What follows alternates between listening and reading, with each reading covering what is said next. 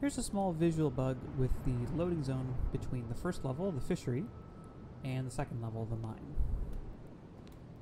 So normally when you approach this loading zone, the appearance of this loading zone seems to be designed to give the impression that you're entering a long, dark hallway where it's unclear how far it is to the other side.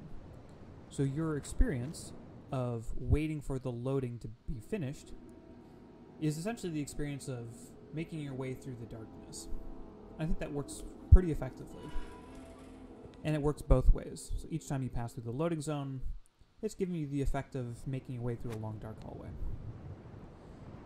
However, this only works if the player does not have the hand lantern. If the player does have the hand lantern and they bring it back to this point, it exposes the fact that this isn't actually a long, dark hallway, it's just a room. The back wall that is normally obscured from view by the darkness becomes visible, and this breaks immersion a little bit. Note that this only happens when passing through the loading zone this way.